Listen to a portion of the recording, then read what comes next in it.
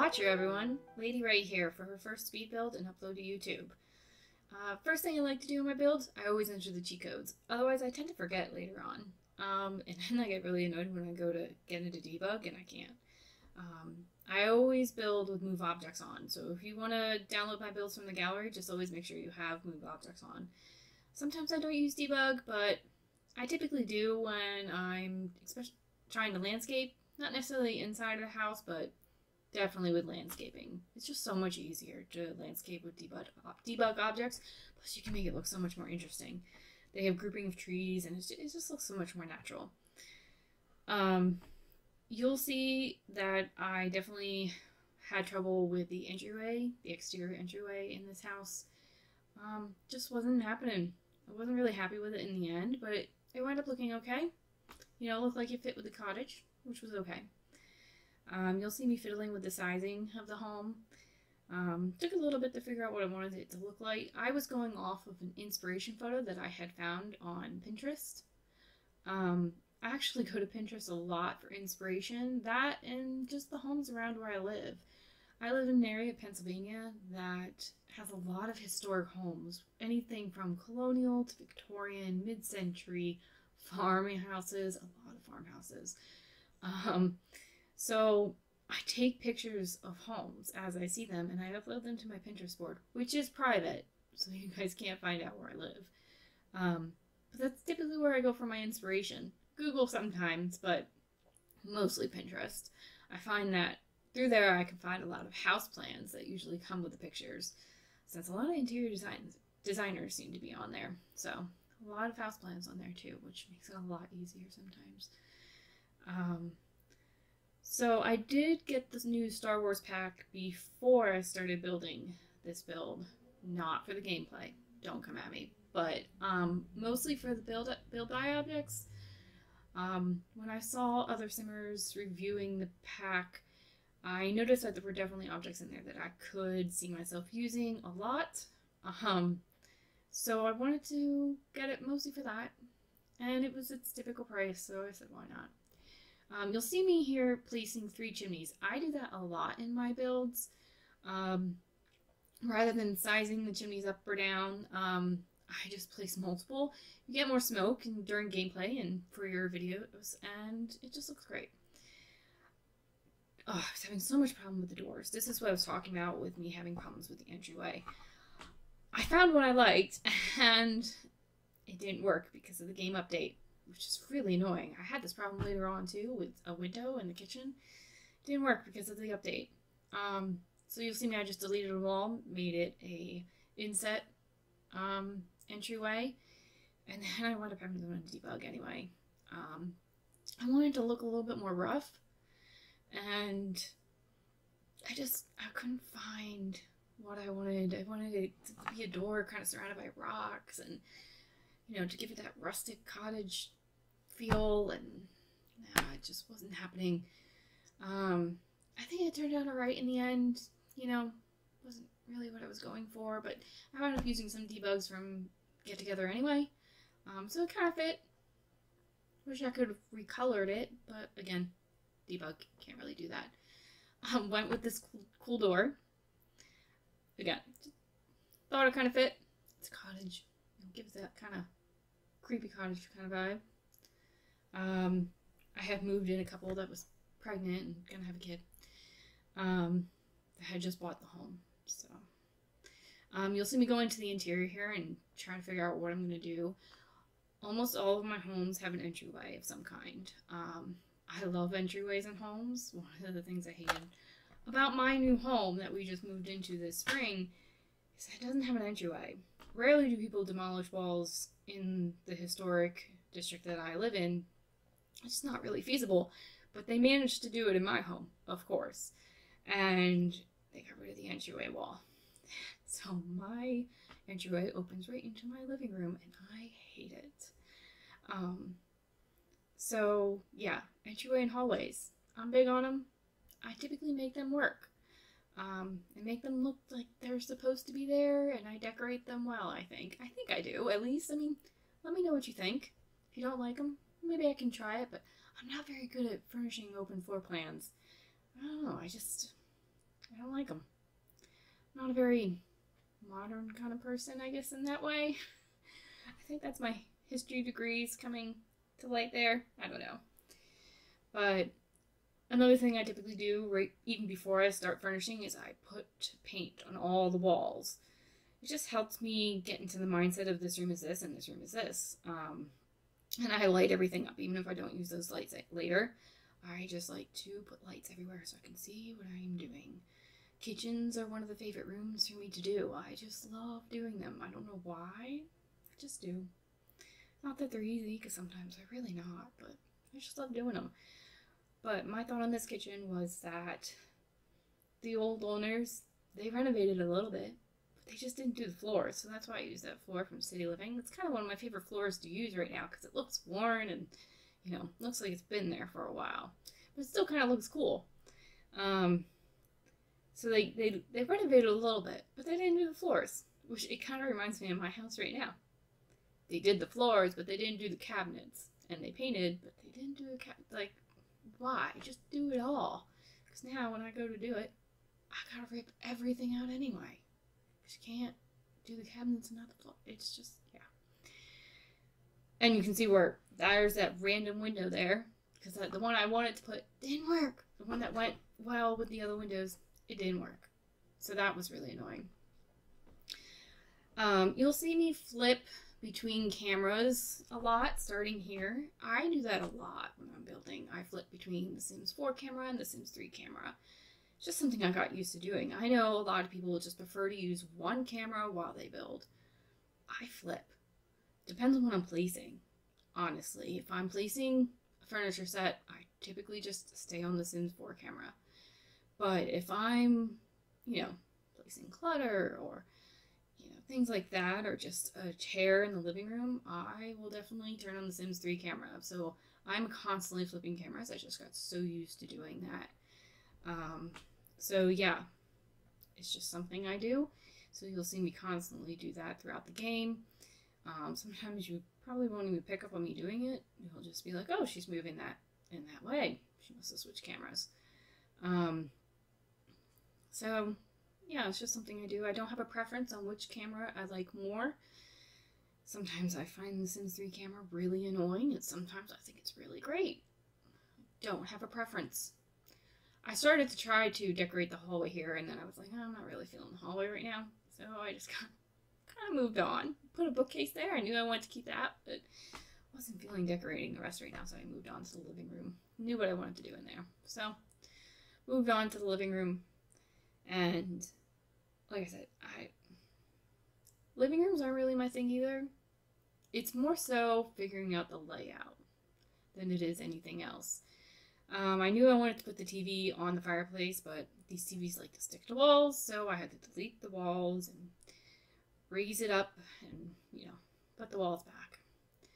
So, yeah, so I did that, and I decided to use the Eco sofa. Just because mostly of the color of the wood. I thought it went really well with the rest of the room, the rest of the house. And with that chair, I hate that there's not a matching chair to that sofa. It's one of my biggest pet peeves with The Sims.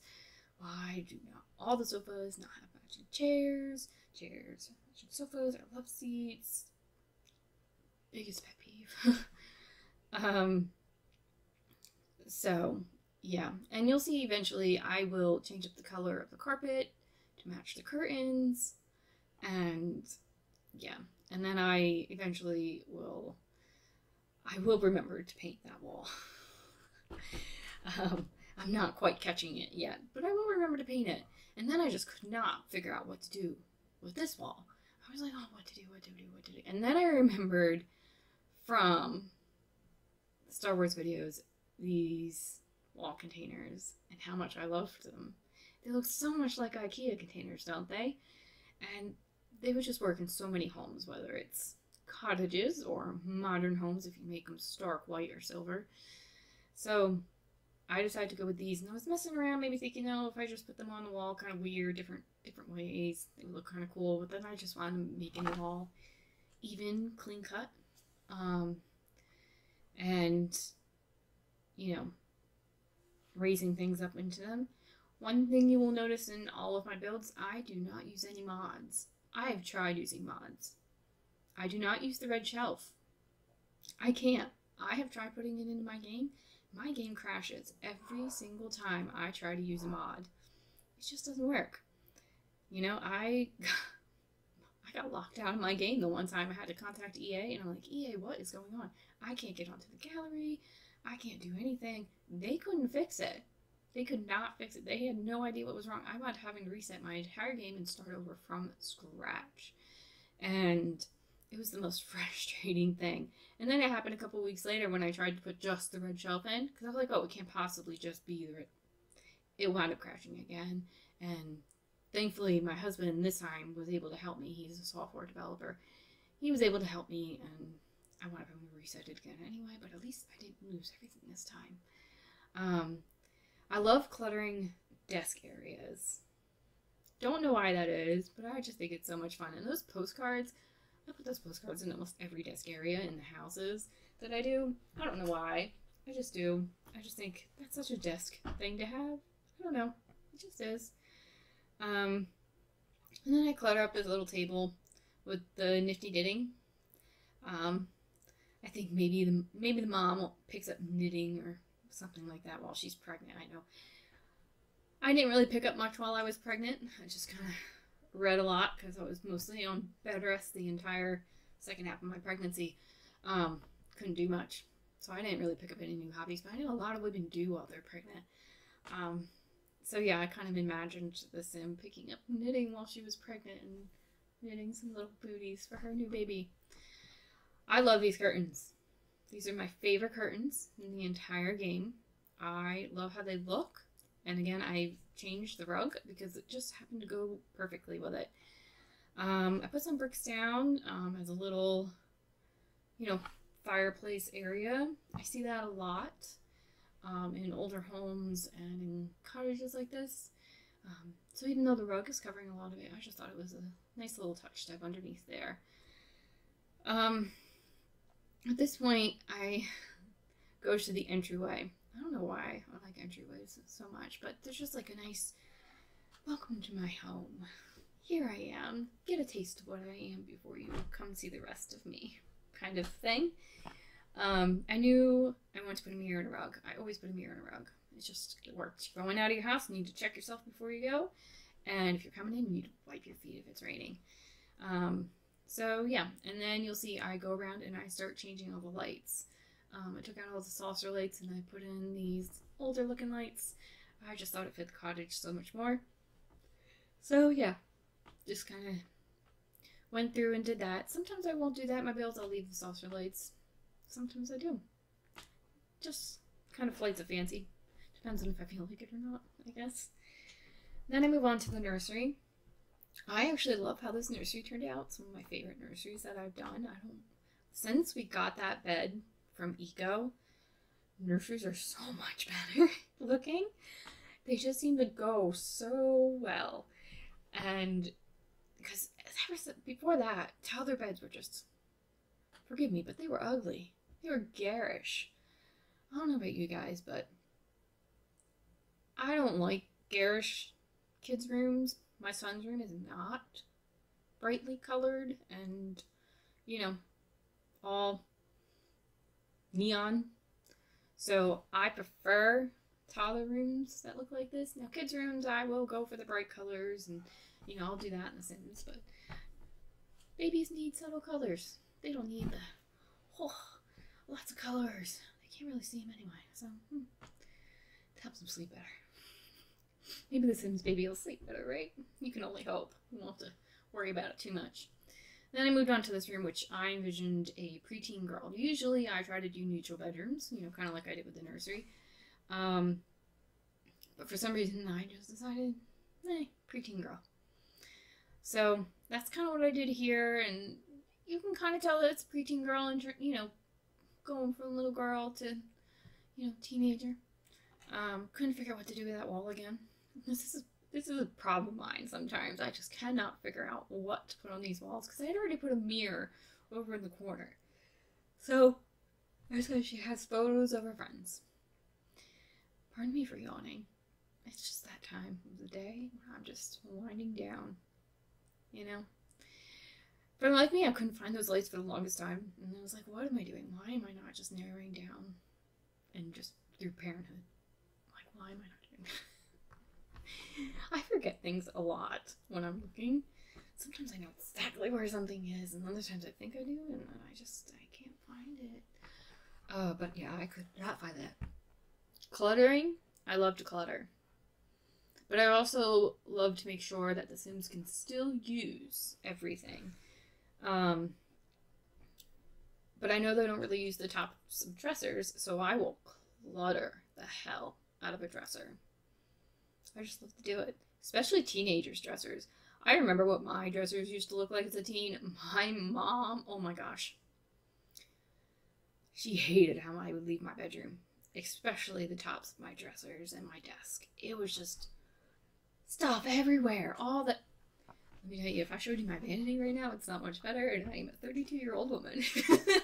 My husband hates that I do that, but it's just part of who I am, and I think it starts with girls as they're teenagers. They're either really, really clean, or they're not. I'm doing the adult bedroom right now. I hate adult bedrooms. They're boring. I don't like doing them in The Sims. They're just not something I enjoy doing. I don't know why. I just don't. It's probably why I save them for last, because it's hard for me to put personality into them. Pardon me. It's hard for me to put personality into them. So I just kind of get through them quick and hope that whoever downloads the bill will put more personality into the adult bedroom. And here I'm doing the hallway. Like I said, I love hallways and I love decorating them. They're just nice little leeways into where you're going into the home. And that way you don't see the doors to the bedrooms. I don't know why I have such a thing. Like, you don't want to see the doors to the bedroom. I don't know. It's just the way I am. Then I'm cluttering up the kitchen, which I wasn't too happy about, but I always put pots on my stoves. Stoves still work if you put a pot on the back burner. You just gotta make sure you nudge it back just far enough. So yeah, you'll see me play test it later. Don't even get me started on play testing stoves. They nearly always catch themselves on fire when I'm play testing a stove. Always. Or they will catch the furniture on fire for play testing a fireplace, which they didn't do this time, but they did catch themselves on fire play testing the stove. Every time. Not kidding. Every time. Really annoys me. You can't tell. But oh, and one thing so I don't forget trash cans. I know that's a huge problem for you guys, the simmers who forget to put bins in. That's not something I do. I don't forget to put bins in. If you go back, I did not forget a bin. Okay? Do not forget that. But I will forget to put in fire alarms. Constantly. Always. So if you download one of my builds, and I do always check to make sure the kitchen has a fire alarm. Because it might not. Which is really bad of me. I always remember my own home. I'm paranoid. I'm paranoid about having carbon monoxide detectors, fire alarms, the whole 9 yards, every room. Yeah. My grandfather's a firefighter. It's drilled into my head. I know it. But in Sims, I forget. Probably because they catch on fire all the time, regardless of if I have a fire alarm. So I'm like, in my mind, what does it matter? Fire alarms don't do crap except get the firefighters there who just stand there and talk to you while you're burning to death. Right? There's my little rant for the day. Now I'm going into debug. Debug and landscaping go hand in hand in my mind. There's no better way to landscape than debug.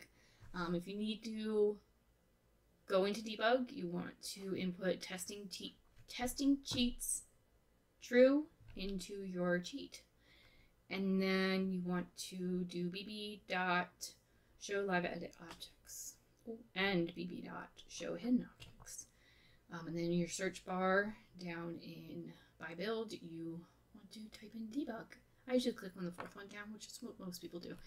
Here, there is a pond in debug. There's only one. Small fishing pond.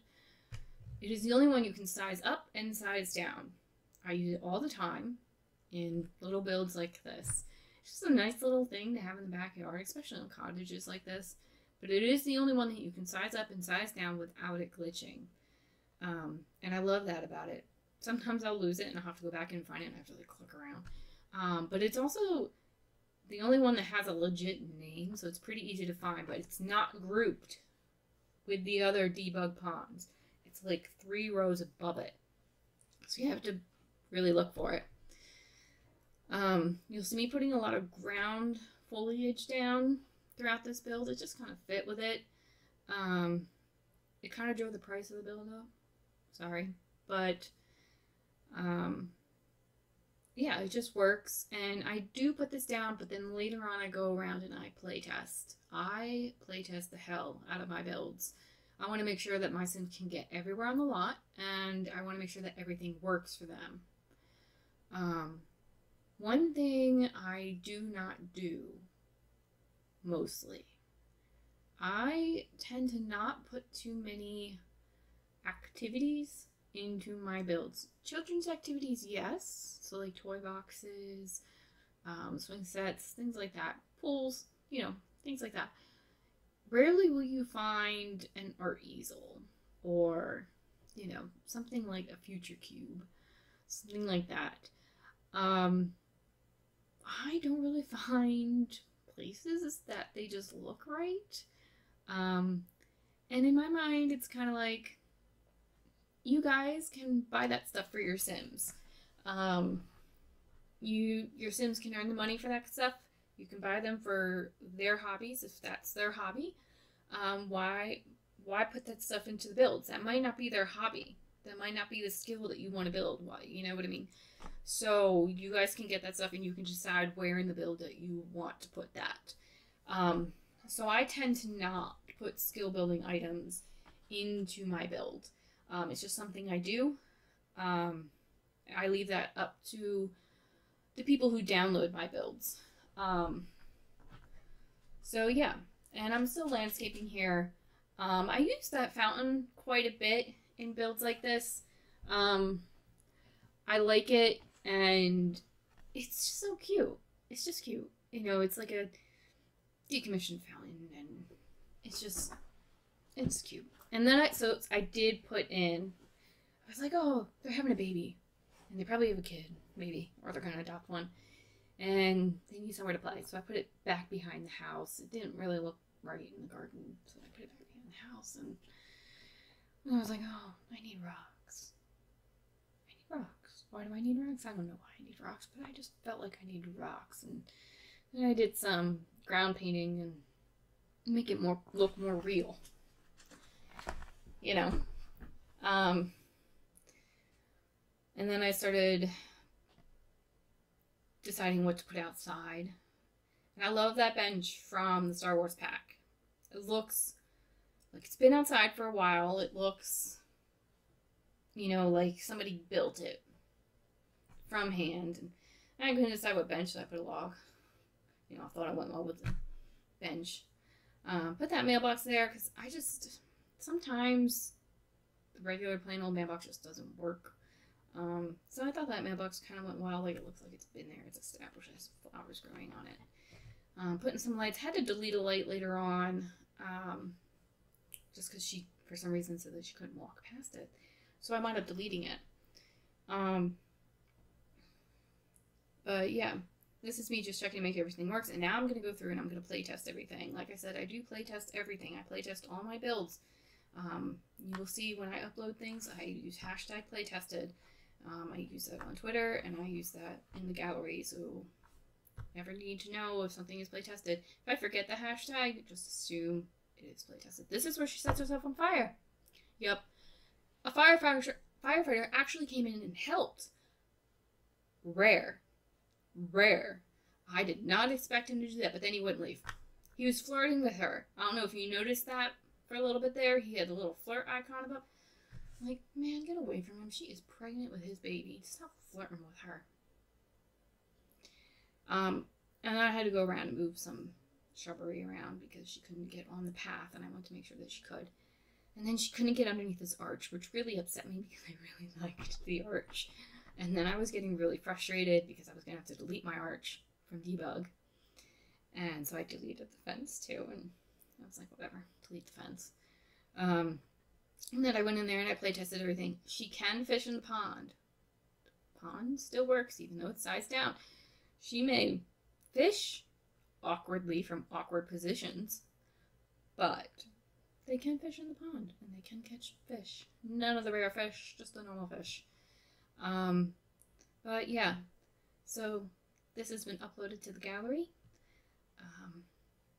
and I hope you have enjoyed the speed build with me today. It is called Hidden English Cottage. It is under Lady Ray 527 on the gallery. Thank you for joining me for my first speed build. I hope you've had a good day, good evening, and please join me next time. Please subscribe, like, and share. Thank you.